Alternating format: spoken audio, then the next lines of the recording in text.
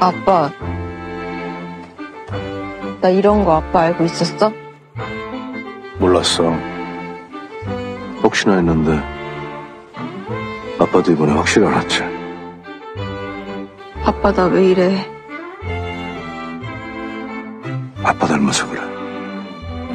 엄마, 나는 내가 싫어. 이제 다 끝났겠지 싶으면서도 제가 마음이 무척 못했나 봐요. 아빠, 울어? 봉서가 엄마 힘들어. 아빠 이제 안 울어. 특수기록자 맞네. 확인했으니까 돼서 대답만 끝난다. 너 말고 또 누가 있냐?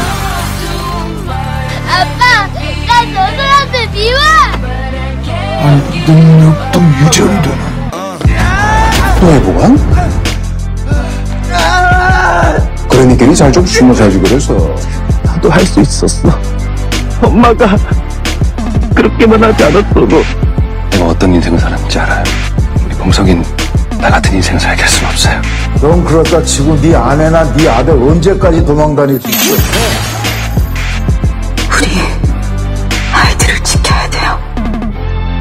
엄마의 부양으로 나는 부양하지 않았다.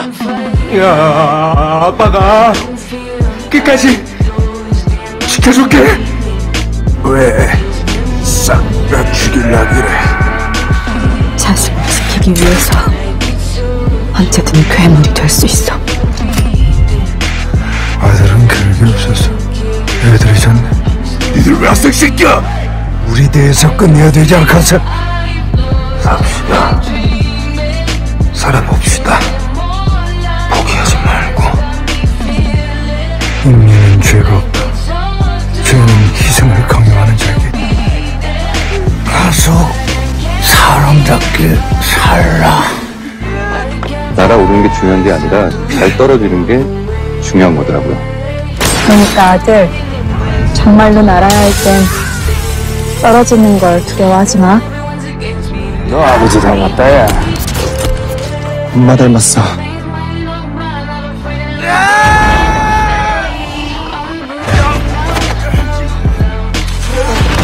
왜 약속 안 지켰어? 진짜 무서웠단 말이야. 아버지, 또 떨어져 있기 싫어요. 아빠가 너무 늦게 와서 미안해.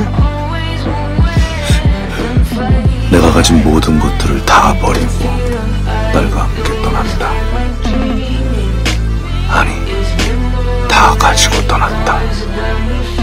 아빠의 최우선은 항상 나였다. 아들 잘 컸더만. 우리 가문이. 우리 딸 참 잘 컸네.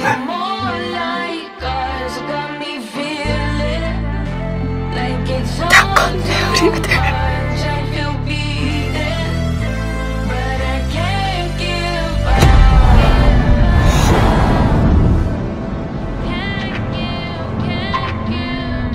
해피엔딩인가요?